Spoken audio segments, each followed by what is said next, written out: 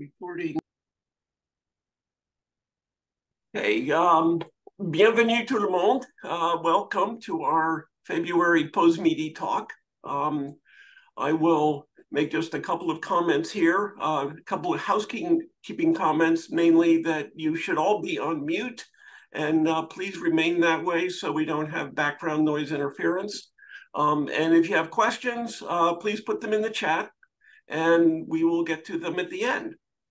And so our pleasure today is to have Dana Barron, who almost all of you know as not only Dana, but also as the president of the Alliance of Lake Champlain region.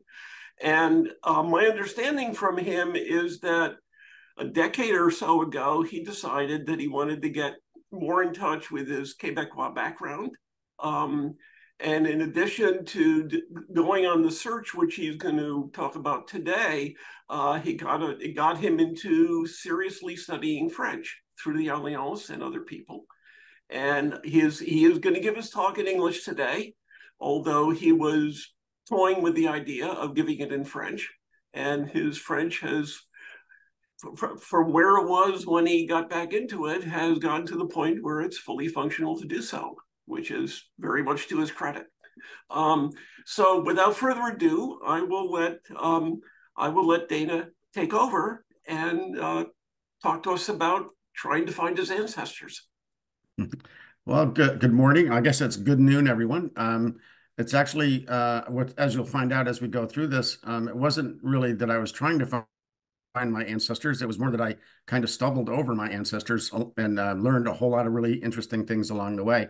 It was really serendipitous more than anything else. But yes, this is as we will see as we go through this.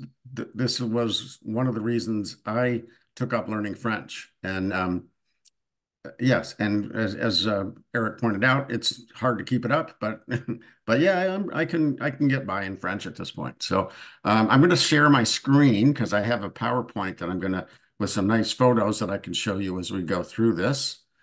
And so you should now see a nice fleur-de-lis. So in the summer of 1998, almost by accident, my wife and I started a voyage of discovery that took us really to entirely unexpected places. It was a voyage of place, but also a voyage of time. And this is the story of the doors that opened unexpectedly and doors that connect the past to the future. So let's see where we go. Oops, got to do this first. There we go. So our voyage began with this document. This is a list of the names, the places, and the dates of marriages of my ancestors going back 11 generations. My aunt, my father's oldest sister, had it created by the American Canadian Genealogy Society of New Hampshire. And she shared it with my father, who shared it with me. It shows that we had ancestors in New France since the 17th century. You can see that my father, George Barron, crossed out his sister's information in the upper left there and entered his own. He and my mother were married in Claremont, New Hampshire in 1948. So the document itself was really interesting, but didn't really know what to do with it other than, to put it away as a curiosity. But then one day in about 1998, one door closed and another opened. In that summer of 1998, my wife and I had plans to visit my sister in Virginia. I forget the details now, but for some reason, those plans fell through. So one door closed. We had already taken time off from work, so we had the time to do something else, but we really didn't know what. It was my wife who had the brilliant idea. Maybe we could take the list of my ancestors and visit all the places of their marriages. So another door opened. We had no idea what we would find beyond that door. I'd already been to Claremont, New Hampshire many times, so we didn't think it necessary to go there. And the next closest destination, both in time and in distance, was Sainte Clotilde de Horton, where my great-grandparents were married in 1898. So we packed up everything we needed for a week of camping and headed out. What you see is a map of the section of the province of Quebec. And the red crosses show the villages where my ancestors were married. So the lowest one, the one further south, is Saint Clotilde near to Drummondville. And that's the first place we went. So if you travel in rural Quebec, most of you have probably done so, you'll find that it's a province of small villages and that each village has its own church. From a long way off, you can see the steeples reaching skyward. Our trip took us from one village to another in search of the churches of my ancestors. And this was the first stop, Saint Clotilde. My great-grandparents, Cléophas Baron and Elmire Provencher, were married here in 1898. This is typical of the churches we found across Vermont. The pattern in the bricks, the tall steeple in the middle, the smaller steeples on the sides, the front is very similar to a lot of the churches that we saw on our journey. In fact, you'll see another one looks a lot like it in the next slide. So next we found our way to Saint Monique Nicolet, where my great-great-grandparents, Jeremy Baron and Josephine Boudreau, married in 1863. So it's a little hard to see it, this one, because of the trees, but notice how similar the front is of this church is to the other. The tall steeple in the middle, the two smaller ones, the three doors in the front, very similar kind of a style. But next one's a little different. In Nicolet, on the banks of the St. Lawrence River, across from Trois-Rivières, two generations of my ancestors were married. In 1827, Louis Baron married Jeanne Provencher, and in 1786, Jacques Baron married Félicite Ratier. The cathedral in Nicolet is not at all typical. It's obviously built much more recently. In fact, what we found as we asked around is that almost every church in which my ancestors were married was destroyed just a few years later. I don't know what's up with that. But each of the churches was rebuilt in the same place. Not always in the same style, as we can see here. But so you can see also as on the excerpt from the document, my father not only crossed out his sister's information and put in his own, he also kept track of the generations as we go. So great-grandparents, great-great-great, and so on. Kind of, he was having fun with it, I guess. A little further along the St. Lawrence, we found Sainte-Croix-Lotbinière, where another Jacques Baron married Marie-Françoise Eudes in 1747.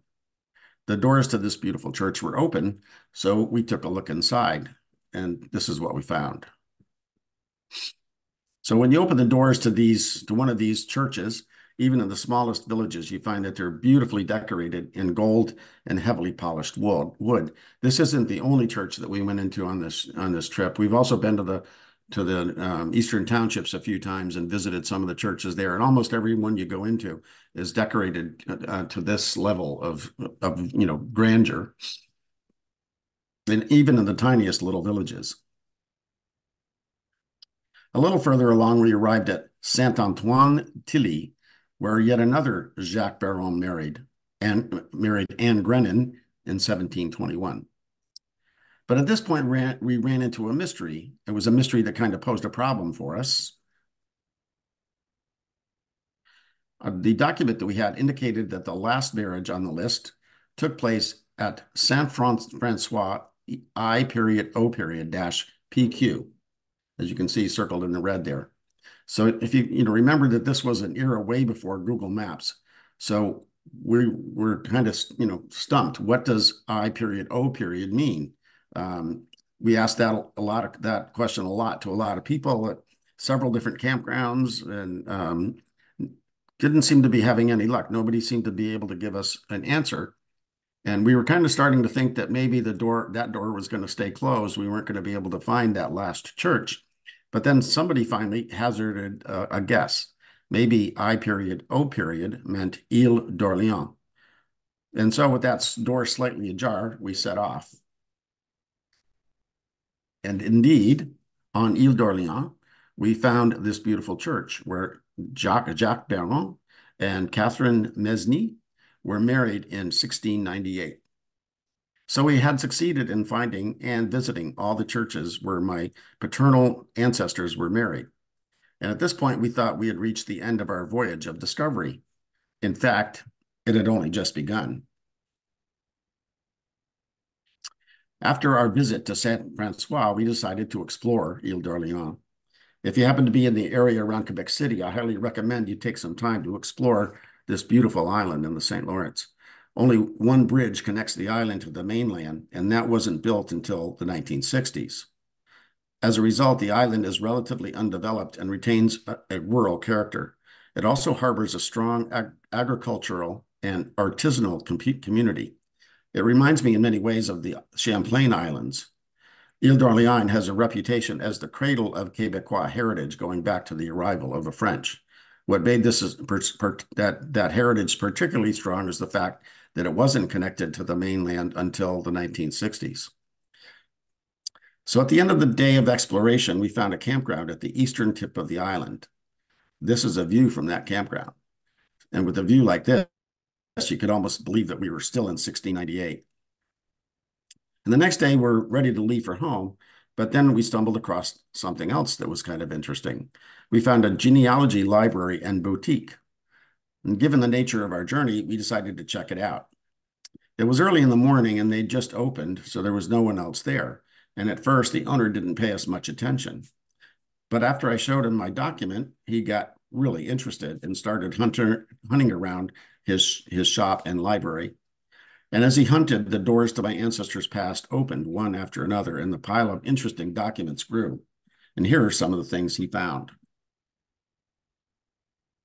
They're difficult to read, but in the document on the left, the red arrow points to the original marriage record for Jacques Berron and Catherine Mesny from 1698. And the red arrow in the document on the right points to the baptismal record for their son, baptized in 1701. He also found a short biography of Jacques Berron, my first ancestor with the Baron name in the New World. This was the work of Michel Langlois, who wrote a biographical dictionary of the Québécois ancestors, 1608 to 1700. From this, I learned a lot about Jacques Berron. He and Catherine Mesny had 18 children. After Catherine passed away and he remarried in 1734, he came to Quebec as a soldier, aged 22 years, and spent some time in the hospital in Quebec. He took up a career as a miller and eventually moved off the island to Saint Antoine Tilly, and he died in 1749. And this is a map of the island. The red circle in the upper right shows the land owned by Etienne Mesny, father-in-law of Jacques Berron. A little later, a sort of side door opened when I learned that perhaps the land circled in blue was owned by an ancestor from my mother's side, Esprit Carbonneau. My mother's maiden name was also Carbonneau with the same spelling. There are many Charbonneau spelled with an H, but the Carbonneau name is rare. I tried, but wasn't able to establish a clear link. But if my mother's side descends from Esprit Carbonneau, that would mean that over 300 years ago, the ancestors of my father and those of my mother lived less than 2 miles apart. And again, we were thinking our journey had reached its end, but then another door opened. The shop owner pulled out this document showing the land records for the property owned by Etienne Mesny on the island, going back all the way back to 1671. And the last big door that opened was this. He gave us the address of the property. So I said, you mean I can actually go to the property owned by my ancestors in the 17th century? And he said, well, sure. So we set out to find 173 Chemin Royal. And here it is. But the idea of knocking at the door of a stranger made me more than a little nervous, especially given the language barrier. It turned out not to be a problem, though, because there was a little boutique at the address and they were open for business.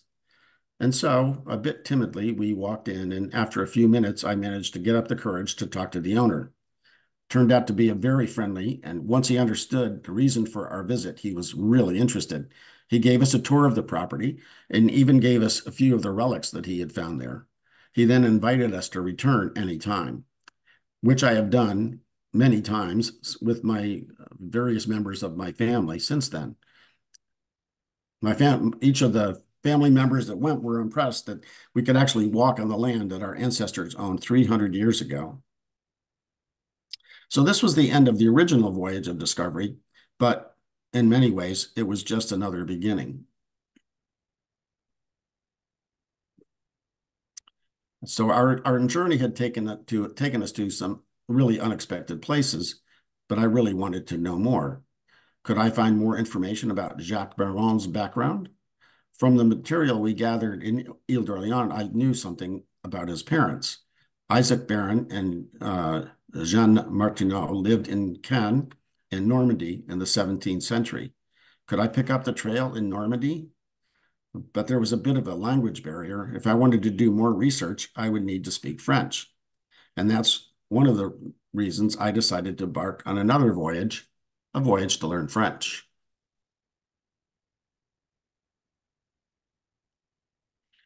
And about 10 years later, after studying French for a while, my wife and I embarked on a voyage to Normandy. I had the address of the Diocese of Bayeux, so I went there. I knew very well that when I knocked at that door, it would be opened in French. So I worked up the courage and I knocked, and indeed, a friendly woman opened, speaking French. I wasn't able to learn much about Isaac Baron or Jean Martineau, but it wasn't due to the language barrier. Instead, I learned that the archives that would have contained the correct records had burned a few years before. Actually, it was a little more complicated than that. When we went to the diocese in Bayeux, they sent us to the church in Caen. And the church in Caen, there's actually two. One sent us to the other, each time speaking French. And at the second church, when I was asking about archives for marriages and baptismal records and so on, they said, oh, in the early part of the 20th century, those records were all taken over by the government, and they no longer belonged to the church. And so they sent me to another part, Bayeux. I was going back and forth across Normandy. It was 40 miles at a time. And they sent me back to Bayeux, where there was a big archive of genealogy records from churches and so on. And what I found there was that I was looking for the record that would tell me who Isaac Baron's parents were, so I could go back one more generation. So that would have been would have required that I was looking somewhere around 1632 or 1634. And what I learned was that the records for that period, like a 4-year period, all burned in a fire about 10 years ago, or 10 years before I was there. So that wasn't happened. But anyway, my voyage to learn French continues, largely right now with Alliance Française. And now, 12 generations later, there is another Isaac Baron, my grandson, who connects the past to the future. And that's the end of my talk. I have plenty of time to answer questions. Are there? I can't see the. Yeah. There's nobody in it right now. I mean, nothing in it right now, but actually, I have a question. Okay. And that is that if you go across the border into Montérégie, and go through the villages, which we have started doing to our pleasure, and the churches there, each one has its great big church. The churches in this area seem to be, at least immediately north, seem to be very plain on the outside, almost whitewashed.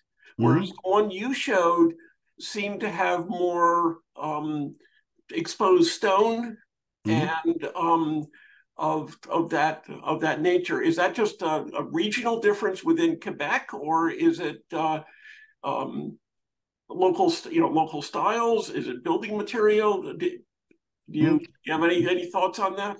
It's a good question. Wouldn't claim to be any kind of an expert in answering that question, but I know what you speak. If you go up across the border and you're heading up to Montreal, you're not anymore because they're almost done with the new 35, but the old 133 that took you through all the small villages, some of them were very elaborate on the outside, and some of them were not. Some of them were similar to the ones that I saw here, and a lot of them were not. I'm not sure if it has to do maybe with the size of the village. The larger villages had a little bit more people in the pews that would be able to pay to make it a little more elaborate. Mhm. One of the things though that I'm finding when you go across the border now, you imagine you've heard the history of la Révolution tranquille, the silent revolution in Quebec that pulled people away from the churches, and a lot of the churches now are actually for sale. As they consolidate parishes into large, pull people together. A lot of the churches are for sale. I know the one in Pike River is one that comes to mind. It's right across the border. Anyway, Yeah. Okay, thank you. Okay, the questions are starting to accumulate. Can you see this at all, Dana? Or I'll stop sharing and then I'll be able to see it. okay, there they are. But Okay. Um, so Kim wants to know, what advice would you give someone who wanted to start a similar search? I'd start with the Canadian Genealogy Society in Vermont. There's one. I think that they're still in the Champlain Mill. Um, the they're a good place to start. They have access to the records that you would need. If you it's actually a pretty simple process. There's like books of the genealogy records, and so if you start with like your grandparents, and then learn what their parents' names are, you look them up in the book, and that'll tell you the names of the parents the next one back. It actually, because the Québécois were very good record keepers and in terms of marriages and baptismal and so on and so forth. It's just really easy to do. There's some hiccup in the family that it'll throw you off a little bit. But it was a little interesting. I pointed out that Jacques Baron, the first Jacques Baron, was remarried in 1734, I think, something like that. It was a little confusing trying to sort that out when I first was going through this, um, but yeah, it's just generally pretty easy to do. And then the next question from Patsy. Do I know if any of my female ancestors came to Canada as filles de roi? I don't know if everybody is familiar with the filles de roi, but those were basically mail order brides that the French king sent over to Quebec to populate his new France, La Nouvelle France. As far as I know, none of the direct, none of those that are in that direct line that I showed. I was basically, as you figured out, I was showing the male line, as you will, all the way back. But as far as I know, none of those women connected directly to that male line were filles de roi. But the way genealogy works is it spreads out, and so I wouldn't be at all surprised if there's a few in there somewhere. And let's see what's next. Are your children interested in learning French so they can explore your/their heritage? My daughter, Isaac's mother, took French in high school, and she got pretty far. but at this point in time, nobody is learning French. My other daughter, my younger daughter, is a Maya archaeologist, and so she's actually very fluent in Spanish. She actually learned Italian when she was in high school. She went and spent 6 months in Italy, but now she speaks Italian. As of right now, nobody's seems all that interested in French. But Isaac Barron is Isaac Barron because my daughter uh, because of this connection with the Isaac Barron in Normandy. Uh, um, Interesting little piece of the puzzle there. Um, why Isaac? Isaac is not exactly a French name, certainly in the 17th century. And I don't know if I can reshare my screen and show you one of the interesting things. Let me do that because I've got plenty of time here, I think. I'm going to share my screen again. Um, and we're going to go back a few steps. And I don't know if you can see it, but whoops, gotta go back. So I'm going to read you what it says at the bottom of this note. If you can, it says notes, Baron. This is in French. Titre de noblesse employé comme sobriquet pour désigner une personne hautaine, a high-ranking person, ou encore celui qui était au service d'un baron, or somebody who's in service of a baron, qui détenait des terres arpentantes à un baron, or somebody who works the land of a baron. Le mot avait cependant un autre sens au Moyen Âge et pouvait désigner un homme, surtout considéré en tant que mari. Le patronome doit correspondre à ce second sens dans le nombre. À noter enfin que Baron peut aussi être un patronome juif. So the Baron could also be a Jewish last name. And if you put that together with Isaac, that suggests that perhaps there's some Jewish background there. And what's interesting, I haven't had a chance. Every time I sort of come across that, I think I should look up the status of the Jews in France in 1630s and see where that comes from and where it goes. But anyway, I thought that was an interesting little tidbit. And now I got to unshare so I can come back to you guys, but I got to find where to do that. That probably didn't share, did it? Oh, well, no, never mind. No, it didn't. You're okay. But anyway, that's, so why did your dad take out his sister's biographical info and replace it with his? Because that's my dad. He, yeah, it's the same lineage, obviously, but he that's just my dad. I don't know what else to say. Um, Are there accommodations other than camping on Ile d'Orléans? I'm sure there are. It's not very well developed. It extends in the river long, lengthwise east to west, and the bridge from the mainland to the island is on the western end, closest to Quebec. And that end of the island, once the bridge was put in, that end of the island began to develop fairly quickly, and fairly soon, fairly early on, people understood that that's what was happening and put in some pretty strict zoning regulations or whatever to keep the island mostly rural. But the western end of the island does have some development, and I would imagine there would be some hotels there. At the very least, I mean, the city of Quebec is not that far away. It's maybe a 10-mile drive out from Quebec, if that, and so it's easy to get to from the Quebec. Eric asks, were you able to trace your female ancestors and their lineages, or is this is patrilineal? And I haven't really done a whole lot with it.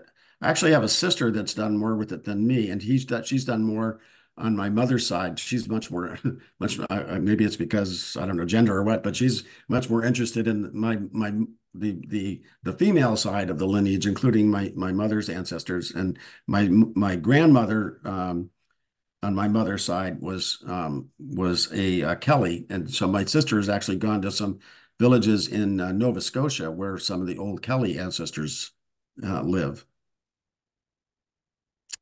Um, and there was a Moise as well as Isaac among your ancestors. Yes, there was. You're right. So that's the good point, Kim. Yeah. So I'm not. I mean, the 23 and Me thing. I've done that before, and when you look at that, it doesn't say anything about any Jewish background. But you're right. There are a few, and I don't know if Moise is it strictly Jewish or if there's some French Canadian stuff going on there too. But yeah, you're right. I would like to delve into my Jewish connection a little bit more. I haven't had a chance to do that, but Or it may be just simply a biblical name, could be. Yeah.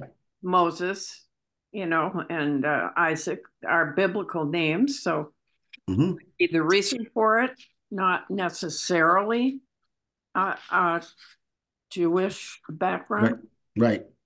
Well, it could be true with Isaac as well, but Yeah. the connection there, what I was reading from his the biographical notes that I got on him suggesting that Baron was also a Jewish last name in the Middle Ages. So I don't know. Marie Weiss points out that there are in fact inns on the island. I'm sure there'd be beds and breakfast. I know that we stayed at a bed and breakfast. One of the times I went there with my ancestors, we actually rented out a whole house. Literally 22 of us went, and so there are things you can do. And Kim asks, are the land owned by my ancestors is measured in arpent? And that is a measure of area. I don't know how it translates to acres, but yeah, that's an old style measure of land area.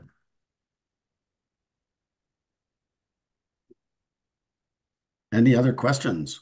Yeah, or comments? Yeah, I would say the by the 1860s, 1870s, when Isaac Barron arrived there, that area was pretty well settled.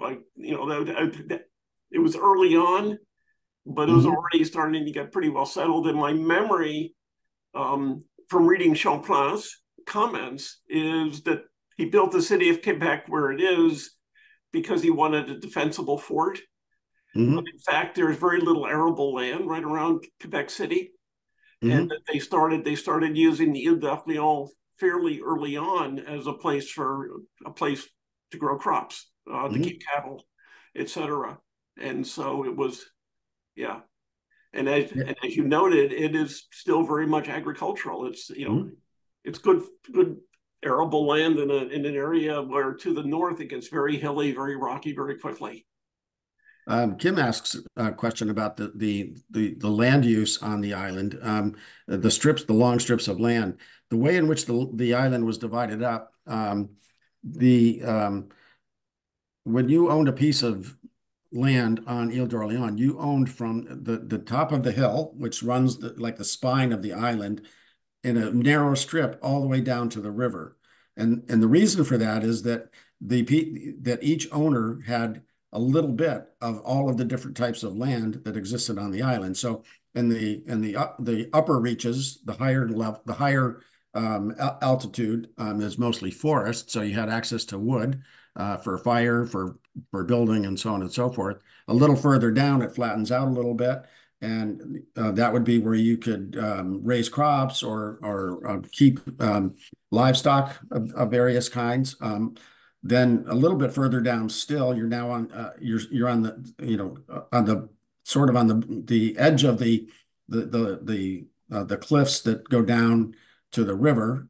So that in that area is where houses were mostly built. So you would see the road, Chemin Royal, that makes the 35-mile tour of the island, mostly is at that place where it's just before you get to the edge that goes down to the river. And then it does go right down to the river. So again, as an owner of the land, you have access to the river, which means you have access to fishing, you have access to water transportation. You can go visit your neighbors, you can go over to Quebec, and so on and so forth. One of the times we visited, the people that own that land actually took us on a little four-wheel ATV right down to the river, which was really kind of fun. And Cassidy would like to know, have you tried Ancestry.com? I did play around with Ancestry.com at one point. What I found repeatedly was, and that and others, there are other genealogy search software available.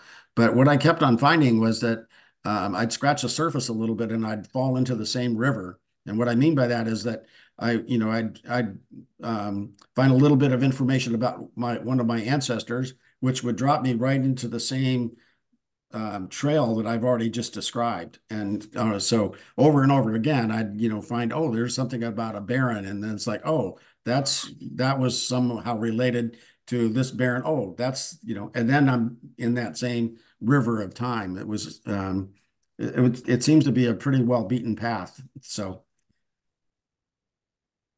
Anyway, yeah, it was it was an amazing trip. As I said, from the beginning, it was all serendipitous. And each time we thought we were done with this, with this little adventure, some new door would open and we'd be, oh my gosh, this is pretty amazing. So, are you going to pursue this further? I pursued it a little bit a while ago. And then other interests sort of got in the way. There's this thing, I don't know, maybe you're familiar with it. That's called Alliance Française or something like that. Kind of takes up a lot of time. And a few other things going on. I might get back to it at some point, but for right now, this is it's put away for now anyway. So. Okay, there's one